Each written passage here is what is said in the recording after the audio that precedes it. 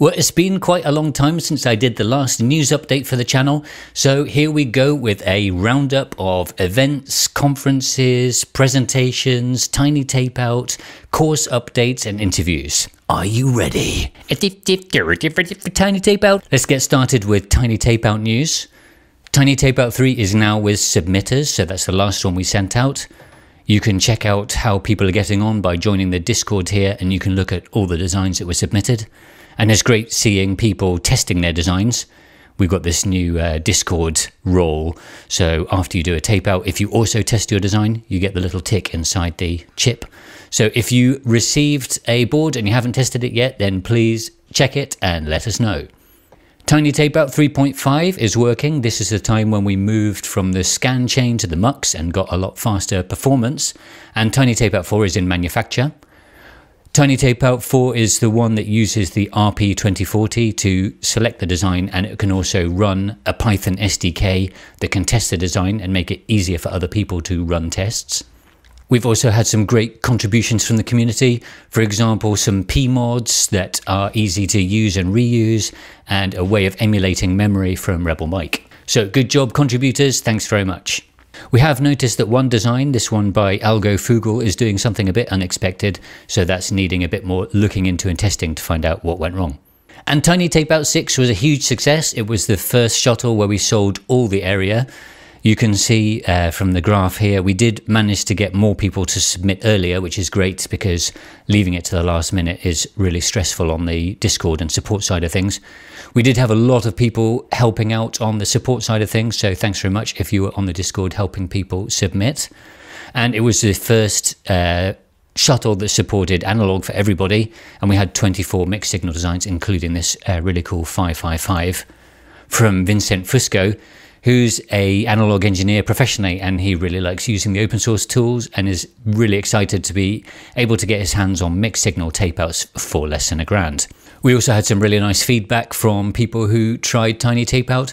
So if you're still in two minds, then join the Discord and have an idea of a design that you might want to put on Tiny Tapeout 7. Talking of which, Tiny Tapeout 7 is already open. We managed to open it on the Monday following closing on the Friday. So amazing work there to the Tiny Tapeout team, especially Uri. It's quite a quick shuttle. It closes on the 1st of June, so there's only 32 days left. Already we've got some great projects, including this one by Reg, which is an open source Z80 open silicon project, already with 330 stars on GitHub. So get involved with some digital or mixed signal design and don't leave it too late. Events news. Events news now. Hackaday Berlin was fantastic. We ran another packed workshop with 20 people, and I think we got maybe 16 or 18 people to do a tape out in a 2.5 hour long workshop. It was 2.5 hours, was a bit of a rush, I've got to admit, but because it was a one-day workshop, we didn't want to take up too much time. And it was really great seeing everybody who came out to the workshop and to the conference. I really love that conference, so hopefully see you at the next one. I'm definitely going to go to SuperCon in Pasadena in November, so if you're there, then make sure you say hi. We've also got FOSSI Latchup that happened in Boston, and Pat Deegan was there, who did a great presentation, so you can check that out. I'll link it in the video. By the way, these slides will also be linked in the description below. And the Free Silicon Conference is Paris, June 19th. So if you're in Europe and you want to meet up, talk about Free Silicon, then I'll see you there. I've been in a few conferences and webinars, so the IEEE SSCS webinar on how to get started with open source silicon, including a bit of my backstory. And also I was involved in the Embedded Online conference, Beat the Supply Chain by Making Your Own Chips, so you can check those talks out online. 0 to ASIC course analog edition. The 0 to ASIC analog course is now in beta. We finished the first cohort who submitted to Tiny Tapeout 6. And we've got 6 people on that course. 5 people submitted designs to Tiny Tapeout 6, which is really awesome to see. The second cohort is starting now and aims to tape out on Tiny Tapeout 7.